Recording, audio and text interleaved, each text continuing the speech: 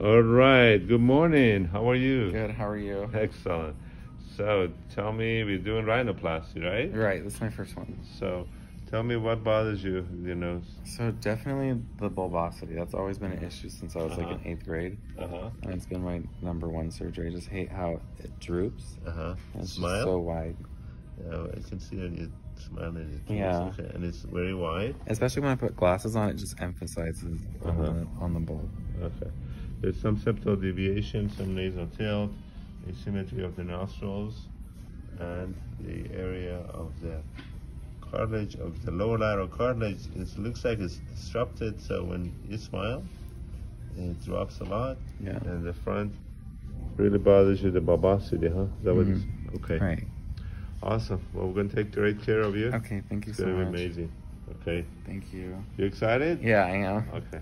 Awesome. Okay, hi everyone. So today we had an interesting rhinoplasty where there was significant bulbosity and deviation of the cartilages. There was significant bulbosity and deviation of the cartilages here. Asymmetry really hanging down columella. That's really visible here. It was very short tip and it was dependent, and you can see the axis deviation.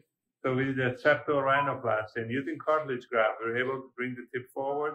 Using suturing technique, we were able to create a more natural looking nose, and in the profile it looks much better, more masculine, but at the same time more refined, and just has a better definition and projection and rotation of the tip.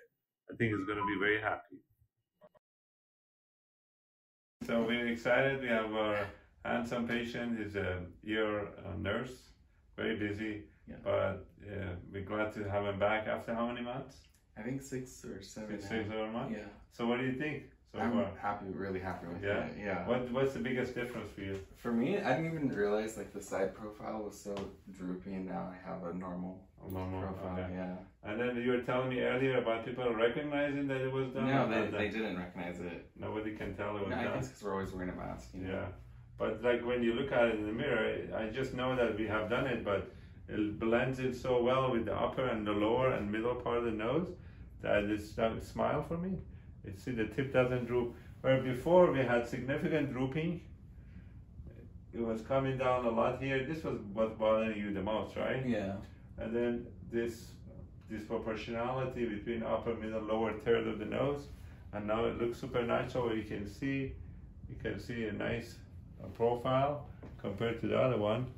It looks supernatural. I'm excited. Thank you so much. And in 7 months, it's going to get better. Awesome. Thank you. Okay, my pleasure. You're welcome.